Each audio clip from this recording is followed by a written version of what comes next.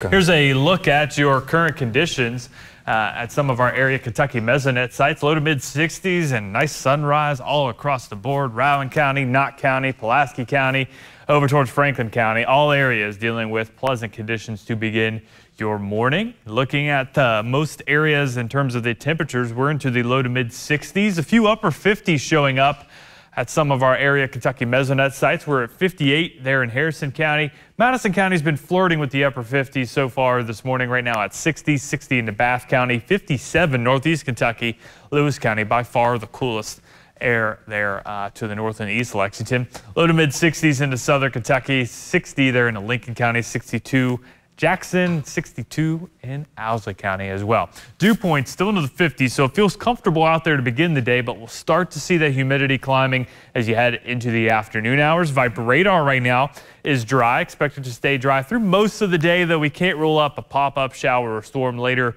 into your afternoon hours. We'll also see a little bit of cloud cover rolling on in, so less sunshine than yesterday, but still, regardless, we're going to be warming up back to the low 90s for most of the area. Futurecast, again, showing some of that upper level cloud cover rolling on in. Notice the winds. Yesterday we had a northeasterly breeze. Today more of a southerly wind, and with that, that's going to help bump up our temperatures. Mid 80s by lunchtime, low 90s for a lot of areas by the afternoon.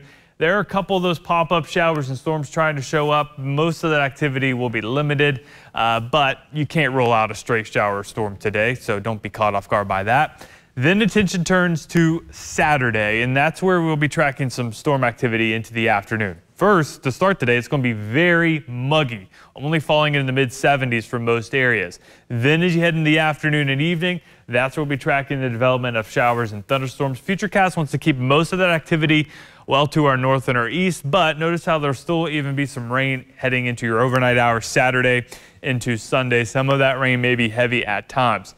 Then by Sunday afternoon, eastern Kentucky, you have the chance of some storm activity. But the bigger headline, I think, for Sunday into Monday, the pleasant conditions on the way. We'll get that northeasterly wind kicking on in for Monday, and that'll keep temperatures into the low 80s. Beautiful day to start next week and start the month of July.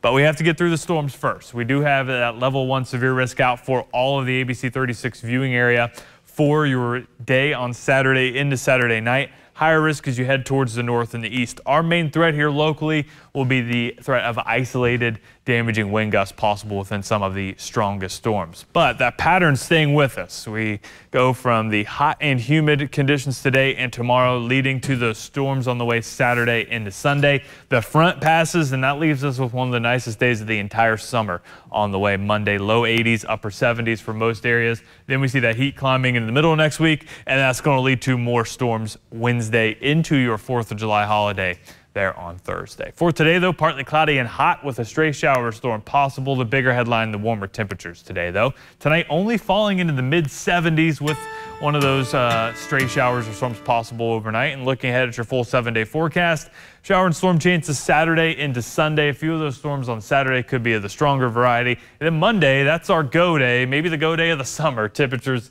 into the low 80s before we warm right back up with more storms for the middle of next week.